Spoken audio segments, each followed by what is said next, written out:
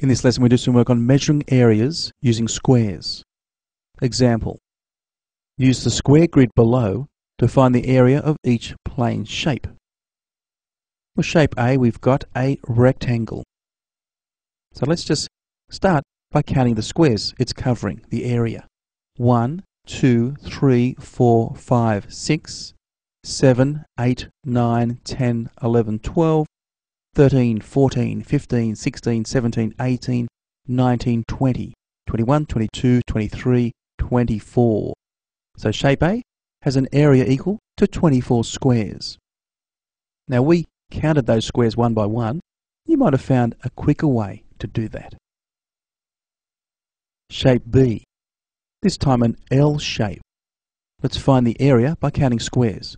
1, 2, 3, 4, 5, 6, 7, 8, 9, 10, 11. So shape B has an area equal to 11 squares. Okay, that shape covers 11 squares.